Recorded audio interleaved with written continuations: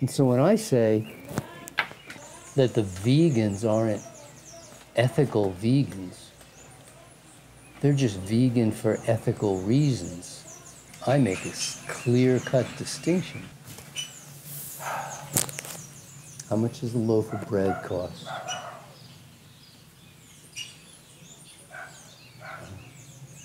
Give me a price. What's a loaf of bread cost? €2. €2. It's probably a pretty crappy loaf of bread. Yeah. What's a good loaf of bread cost? 3.5. Easy. And could we say there's a pound of wheat in a loaf of bread? I know there's not, but it's close. It's close. Half a kilo of wheat in a loaf of bread, something like this. That's a big loaf. It's a big loaf. It's a €4 loaf. What's a farmer pay for a pound of wheat? To feed his cattle. Feed his cattle? Yeah. During the winter, he's got to overwinter in Germany. He's got to feed his cattle. 90% of all the grain grown in the world is grown to feed livestock. It's not for people. So what's the farmer pay for 100 weight? 100 weight is a pound of wheat? No, 100 weight is 100 pounds. Like 40. 100 pounds. 45 kilos. Probably not more than €30. Probably not more than 3.5. Euro? So when you buy a loaf of bread, Mr. Vegan, what percentage of the total cost of wheat produced in the world did you pay? Here's a tricky little math question. See if you can figure this out. 90% of all the grain grown in the world is grown for livestock feed. 90%. But farmers pay 1/100th of what we pay when we buy grains. We pay 100 times as much, on average. It's not the same product. It's a lot more labor intensive to produce Oh. a loaf of bread. No argument. Nonetheless, you're still paying 100. Sugar is cheaper than grain. Salt is cheaper than grain. Almost everything added to the loaf of bread is cheaper than the grains. So by adding those, they add those products in to make the grains cheaper to produce the loaf of bread, not more expensive. Tasty. Maybe and taste, but not always even and taste. Why do they pack sardines so close together in a can? Because sardines are cheaper than the oil they're packed in. Why do they add salt to peanut butter? Because salt is cheaper than peanut butter.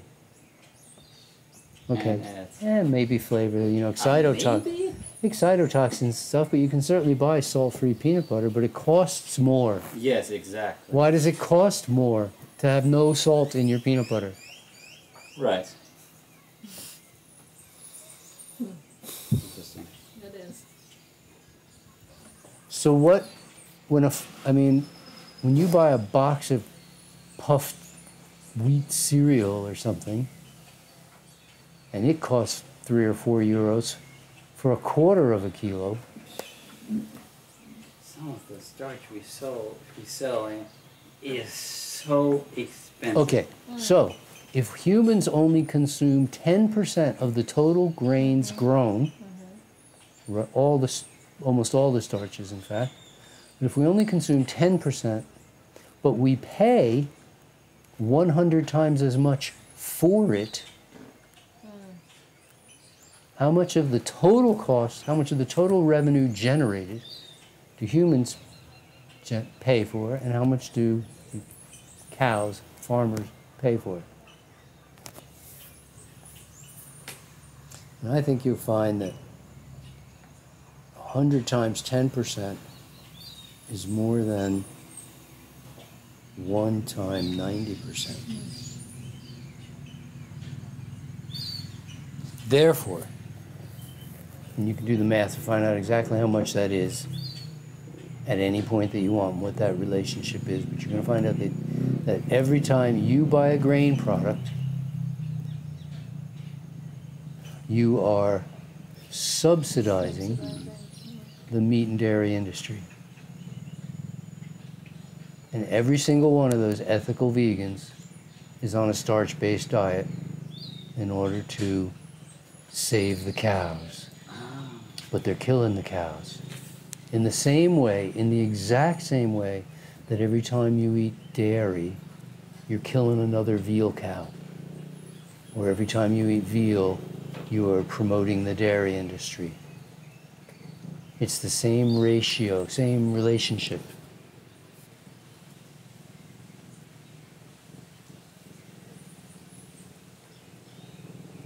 Now, we go a step further and we say,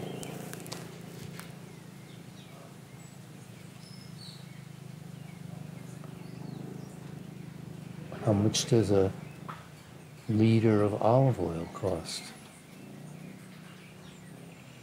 On average? We just need a number, doesn't matter. $10?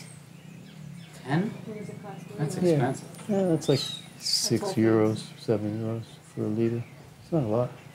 By the way, it's just euro. You never say euros, actually. It's supposed to. €6 or €7. Thank you. Ah, it's like the news. It's like news. News. Yeah. No. It's the opposite of new. I've never knew that. What's left over after you make olive oil? Pulp. What's that cost? Did you ever buy that? Have you ever bought that in the store? No, that's being fed to To animals. to the animals. What does it cost? Nothing. Nothing. It's just waste. So every time a vegan pours olive oil onto his salad or uses olive oil for anything other than his machete, I use olive oil, I put it on my machete.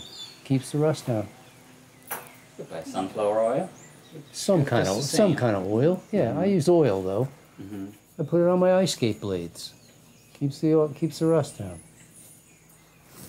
But that's like a drop every 2 years. Every time you're using oil, you're killing cows. You're subsidizing the dairy industry. Yeah. You're promoting the dairy industry. And when I give that lecture at animal rights seminars, Oh boy. they're not thrilled. I'm not happy. They listen, Wait, but they go, and I go, well, there's only one option. If you're going to because they don't want say, to give up those foods. of course not. Okay, but they don't. But wow, but they don't get it. No, they don't want to get They it. don't Want to get it. It's willful ignorance. Wow. I They don't guess wanna I'm get not attached that. to those things, That so the that's- only option bothered me to learn it. for an ethical, they call themselves, they say I'm vegan for ethical reasons. But then once in a while they'll call themselves ethical vegans. So I do a presentation on what is an ethical vegan. An ethical vegan is certainly not a person who promotes subsidizes. subsidizing the dairy industry. We pay all the costs for the dairy industry by using grains and using oils.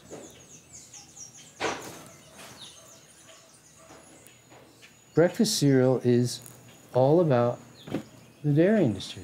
Damn. Never made that connection. That's why you're here. Once in a while, That's it. Okay, you see where you got are. it. That's what But- I came for. But the thing is, what I want to see is how you leapfrog, how you use me for a springboard. Where are you going to go with it? But just out of curiosity, have you read the Starch Tradition? No, No? bits and pieces. I have no interest. You would read it for a debate, though. There is no debate. I'd crush him. Yeah, exactly. You would 100%. He does not have a leg, not even one, to stand. He's got absolutely nothing. He's promoting the use of salt when he used to not, because because his exact quote was, "Who would eat the ideal diet if it didn't taste good?" It's like the doctor that says, I'm well, gonna- no how one could- would do it if I told him to do it, so why Don't even even tell him. bother? Yeah. How could the ideal diet not taste good? Yeah, You're trying to convince me that the ideal diet doesn't taste that's a good? very good point. have to add salt to it in order for it to taste And good? sugar. And B12. And. And when did this become ideal? The diet with no vitamin C? Yeah. We're going to go for the vitamin C free diet that doesn't taste good. Well, the starch solution is including vegetables, to be fair. Because without them, you It wouldn't can't. work. What happens to a man on bread and water? Gonna become very pasty. What happens to prisoners who are sentenced to bread and water? Oh, there's no vitamin C in bread, is there? Yeah, it's not usually bread and water. It's gruel of some kind. It's oatmeal or something. They don't actually give them that much bread when you're on bread and water. They're gonna definitely suffer. They're going to die. It's a death sentence. It's like putting you in the dark and sentencing you to live in the dark. You can't live in the dark for a long, long time. And you can't live on bread and water. That's the ideal diet. What happens when they put you on bananas and water? You do pretty well. You do well, Maybe huh? for Yeah. years. Years. Who knows how long? Who knows? We don't even know.